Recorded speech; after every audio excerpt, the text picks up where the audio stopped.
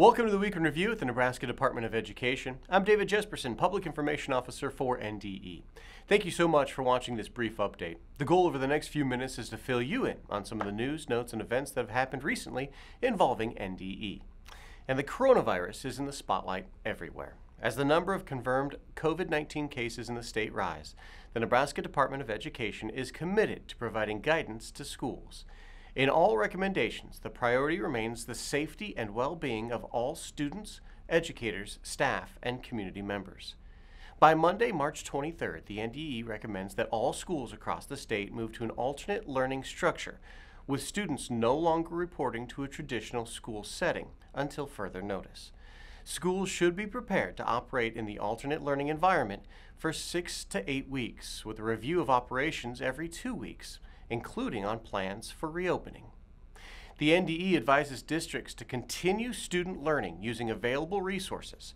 The NDE Office of Teaching and Learning and Assessment has compiled virtual educational resources that are available on the eLearning Days webpage and will continue to add resources as they become available. The NDE also knows food insecurity for students who rely on school meals is a major concern when extended school closures become necessary. The NDE was granted approval from the USDA for alternate meal service flexibility in the case of extended closures.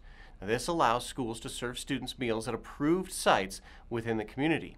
All schools with a student population of more than 50% free and reduced price lunches have an opportunity to provide meals through the Summer Food Service Program to any student, regardless of their enrollment.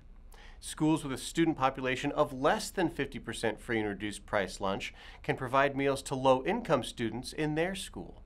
Applications and information can be found on the Nutrition Services page at education.ne.gov/NS.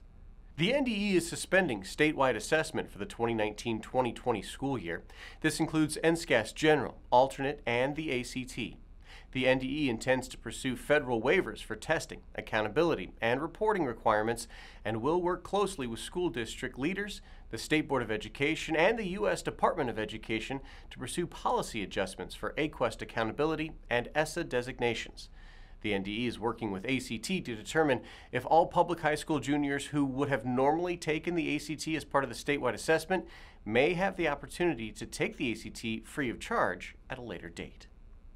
The department will be flexible about rule and regulatory issues during this time, including instructional hour requirements, while encouraging innovative solutions to maintain a sense of normalcy and continue instruction and learning for students. The NDE has a dedicated webpage on our website at education.ne.gov/publichealth, which includes communications with districts, guidance from the CDC and state and local health departments, sample documents, and guides. You can also find a frequently asked questions section that we will continue to update as questions are submitted, and a list of known school building closures statewide. Commissioner Blumstead is in frequent communication with the governor, school leadership, local and state health departments, the U.S. Department of Education, national education leaders, and other officials.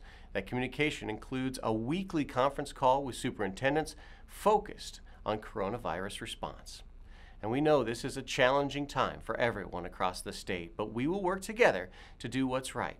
We're confident students will continue their education and be prepared to move forward next year. Thank you for tuning in to This Week in Review. We'll see you next time with the latest news from NDE.